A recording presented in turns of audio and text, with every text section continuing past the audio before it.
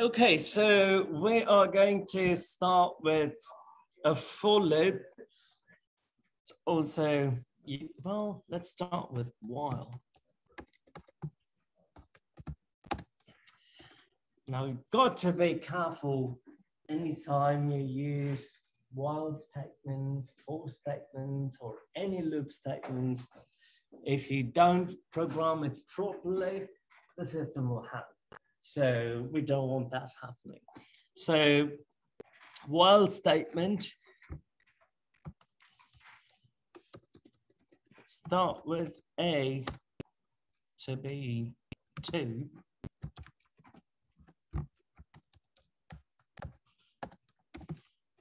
Oops.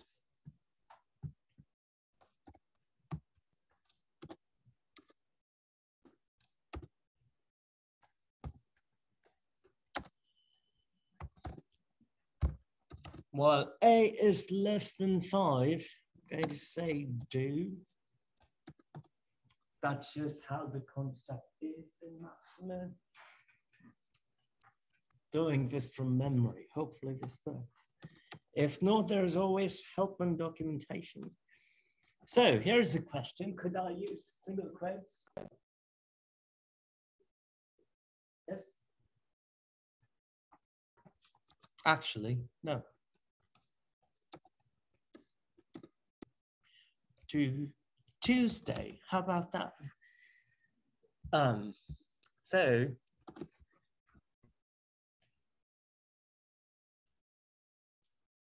what just happened?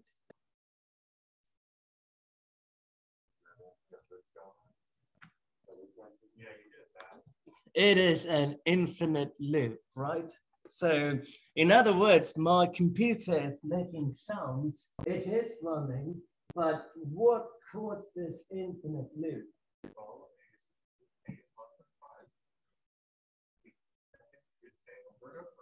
So A is always less than 5 because A is 2. So it pretty much is an infinite loop. So had the computer will crash sooner or later or catch on fire. So this particular loop is going to keep on going because the while statement checks for that condition and performs whatever that is inside the loop. That is the body of the loop, and that is the condition. So we've got to do something so that it breaks or it stops. That's where a thing called an iterator comes into play. That is just a variable. An iterator is sort of as a counter. Iterator is a very technical term that's used in programming, but here you can think of it as a counter. So A colon, oops, A colon A plus 1. What would happen when I say A colon A plus 1? It keeps adding 1. So eventually A is going to exceed 5.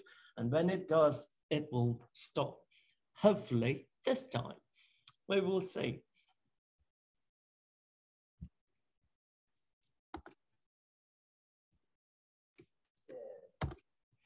Good. So this time it worked. Tuesday, Tuesday, Tuesday. So last time it didn't even print.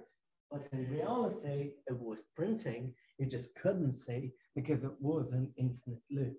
Does that make sense? Yes. So I'm thinking about, right, so like in the infinite loop, right, Maxima is making its output, but then it doesn't get sent to WX. So WX, like the bottom part of it. Right? Yes. So this is the GUI part of things. So it is running in the back end, which is why it's taking all the memory, and it's not coming to the front. Huh? Come again? No, this is done. In the previous case, when we did not specify this particular statement, it kept on running in the background. Yeah, and it crashed. So a while loop is based on a condition. In a similar manner, there is a do while loop. Have to search to documentation. I'm not sure if Maxima has it. all means we don't need it. While is good enough. A do while loop is pretty much a while loop combined with an if statement. So here, while condition, and I have that. But there are instances where you may want to run a fixed number of iterations and then stop. So that's where a for loop comes into play.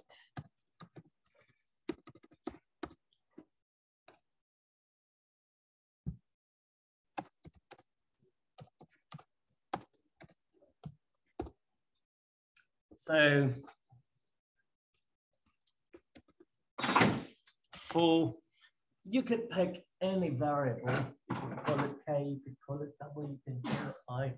So for K, from 1 through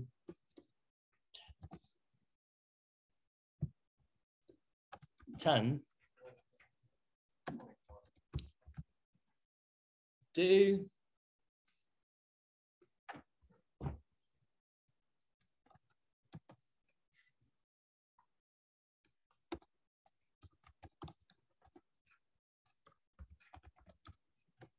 print Tuesday.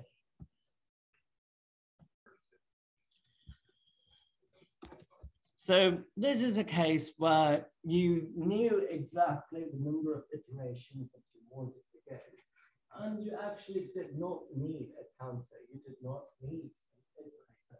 You are clearly defining that you only go through 10 times, starting at 1 all the way up to 10. You may say, well, what would a for loop be used for? Well, for loops are generally used to build lists, access elements of a list, all those things. So we know how to create a list. We know how to create a matrix. Suppose we want to access elements of a matrix, you would use a for loop. Suppose we want to access elements of a vector, we would use a for loop. And it's not just Maxima, pretty much any programming language. It's a given. Are we clear? So the goal is to create an empty list, and we're going to add only even numbered values to the list. The length of the list has to be 200. So a couple of ways to do this. You can either use append. Some of you use append. You use push. Push will work. Append will work. So it's a matter of choice. So for K from 1 through 100, do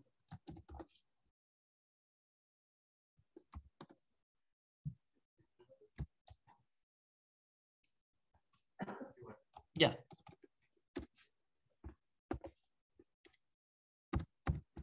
That's my empty list. 1 to 200, do. Going to append 2 times K. So anytime I do 2 times K, it's going to take each value of K and multiply it by 2. In a sense, it is going to produce an even number. So 2 times K, comma, list. Good. Okay, it didn't do my list. I'm doing push. Okay.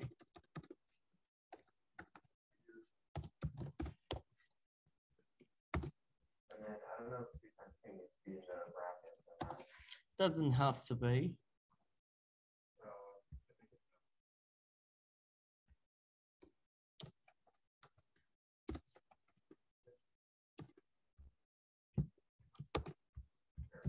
Perhaps it's a reserved word. Okay, and there you go, 2, 4, 6, 8, 10, all the way up to 400. Some of you use push, so push is perfectly fine. You can either do append or you can do push. The built-in way of doing it is to use make list But that wasn't the purpose of this task. It's about thinking logically, so we have to use only